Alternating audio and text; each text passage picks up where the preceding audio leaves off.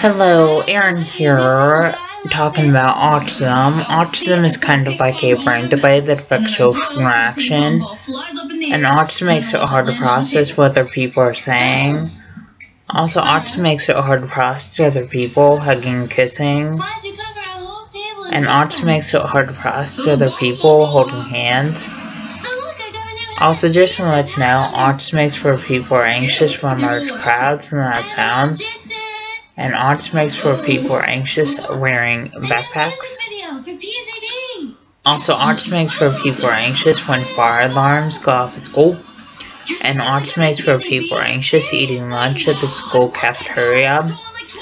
Also, just to let you know, autism makes for people who have a hard time tying shoes and buttoning short collars. Also, just to let you know, the signs of autism are lack of social skills, lack of eye contact, lack of speech, and lack of communication. Also, just to let you know, when people act up in school, that's a sign of autism. Also, just to let you know, when people have low grades at school, that's a sign of autism. Also, just to let you know, when people stim at school, that's a sign of autism.